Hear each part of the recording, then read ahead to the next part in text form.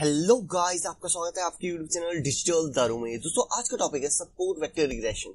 ये एक intuition part है, इसके आने वाली वीडियो में मैं इसका प्रैक्टिकल पार्ट भी कवर करूंगा। ठीक है, ये बहुत ही ज्यादा इंपॉर्टेंट टॉपिक है, तो इसे देखना ना भूलना। ठीक है, ये बहुत ही ज्यादा अमेजिंग कॉन्सेप्ट है। ठीक है, बाकी मैं ट्राई करूंगा इसे इजी से इजी वे में इसे बताने का। ठीक है, अब आगे देखते हैं।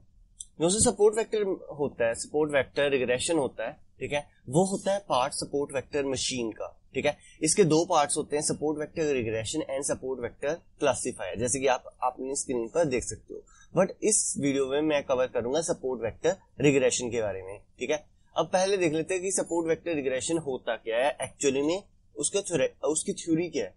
Support vector machine support linear and non linear regression that have refer to as SVR, मतलब कि जो सा सपोर्ट वेक्टर रिग्रेशन है वो लीनियर एंड नॉन लीनियर दोनों डाटा सेट पर हम अप्लाई कर सकते हैं। ठीक है, जिसे हम SVR कहते हैं।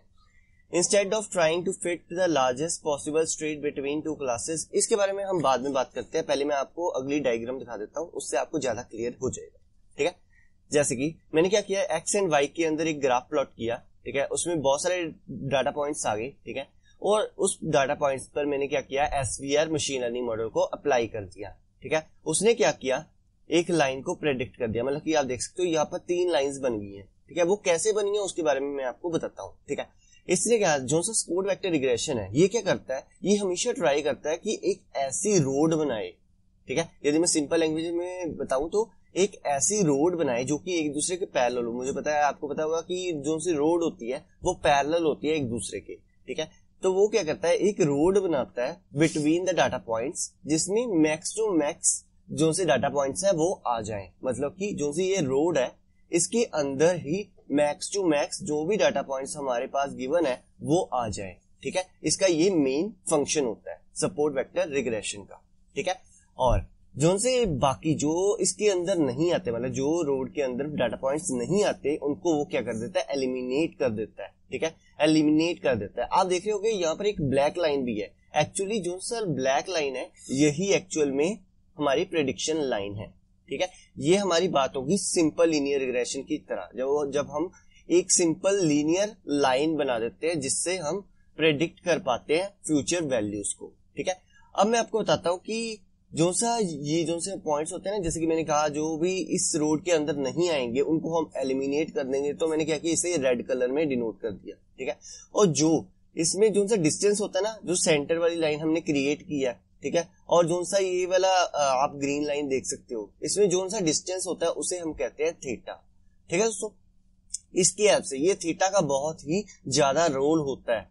ठीक है, इसकी हेल्प से ही हम जो सी प्रेडिक्शन लाइन है उसे क्रिएट करते हैं। ठीक है, जितना ये डिस्टेंस होगा उसी हिसाब से हमारी प्रेडिक्शन लाइन क्रिएट होगी। ये दोनों साइड होगा, यहां से यहां तक भी और यहां से यहां तक भी।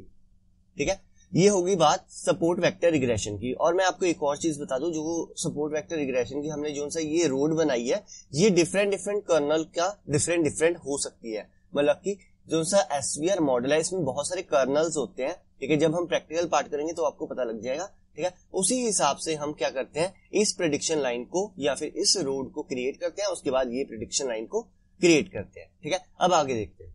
अब मैं आपको समझा देता हूं, अब आपको इजीली समझ लग जाएगा कि इसमें क्या लिखा हुआ है। सबसे पहले तो यही लिखा है कि linear and non linear regression दोनों हम इस पर अप्लाई कर सकते हैं। ये बहुत ही ज्यादा ना इंपॉर्टेंट और बहुत ज्यादा मशहूर कह सकते हैं, बहुत मशहूर मॉडल है। ठीक है, वैसे ये ना क्लासिफिकेशन प्रॉब्लम के लिए ज्यादातर यूज किया जाता है।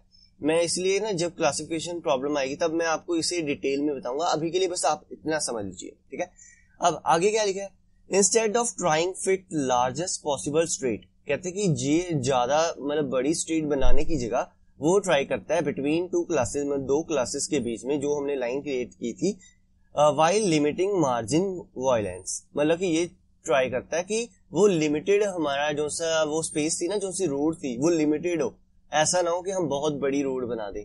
ठीक है, ये इसका ट्राई करता है। और जो सा SVR होता है वो ट्राई करता है fit as many instances as possible on straight while limiting margin violence. मतलब कि जितना हम मार्जिन को कम कर सकते हैं उतना करें और उस हिसाब से हम जो सी प्रेडिक्शन लाइन है उसे क्रिएट करें। ठीक है, अब जो सा थर्ड पॉइंट आ जाता है वो क्या कहता है, the width of the straight is controlled by the hyper parameter epsilon.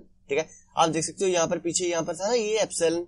ठीक है। इसकी हेल्प से ही हम रोड की जो सी साइज है उसे प्रेडिक्ट करते हैं या फिर उसे कंट्रोल करते हैं, ठीक है दोस्तों।